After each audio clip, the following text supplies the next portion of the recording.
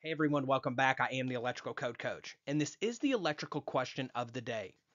What code cycle did emergency shutdowns become a requirement for residential generators, other than cord and plug connected? And I say residential very loosely because the code requirement we're talking about today applies only to one and two family dwelling units for this type of generator. Now, when you get into a multifamily dwelling unit, there may be other requirements if it's an emergency required system or other parts of the code, like over in 700.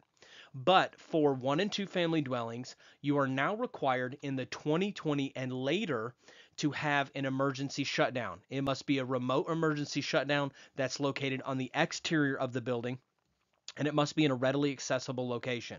You're going to find that in 445.18 Part D. One thing I want to note about this, a little pro tip, is that if you ever see shaded in, that means it's completely new to the code. And in this case, that's what we're going to find on this code. So it'll say something like important code stuff, blah, blah, blah. And it'll have a little in next to it. That means it's a completely new code, article, section, whatever. So with that being said, I wanted you guys to know that pro tip. I am the Electrical Code Coach, and I've dedicated my life to help you become everything that you can be in life and in the electrical industry. If there's anything I can do to help you in life or business, you can always email me at electricalcodecoach@gmail.com. Let's get to it.